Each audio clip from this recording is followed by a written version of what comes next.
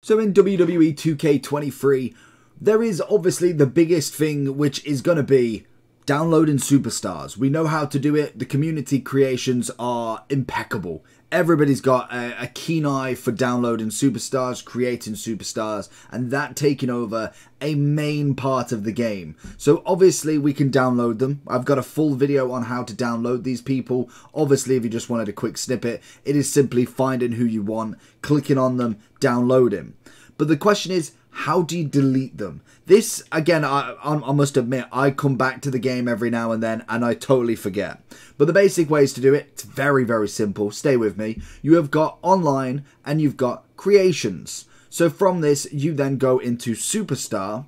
You then have New Superstar or New Custom Superstar, Superstar, and Edit Custom Superstar. I tend to normally go into Superstar and it tells me this every single time. If you go into Edit Custom Superstar, obviously you will find all of the players you have downloaded. And it is as simple as, for instance, we've got a lot of random people on here. So for instance, we want to get rid of Andrew Tate.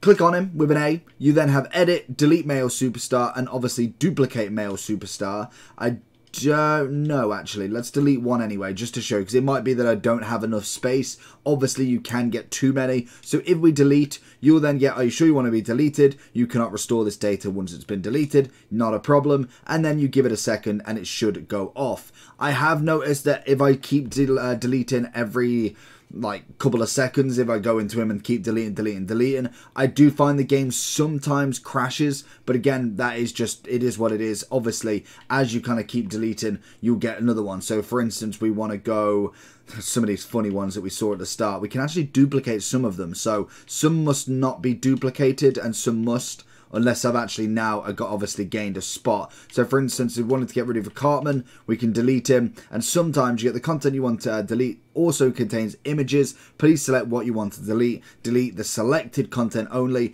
Images used in this content won't be deleted, or delete both. I tend to normally delete both. I don't think it matters that much. And as you can see, the game has crashed. So sometimes when you are doing that, it will crash. Go back on, he'll still be deleted.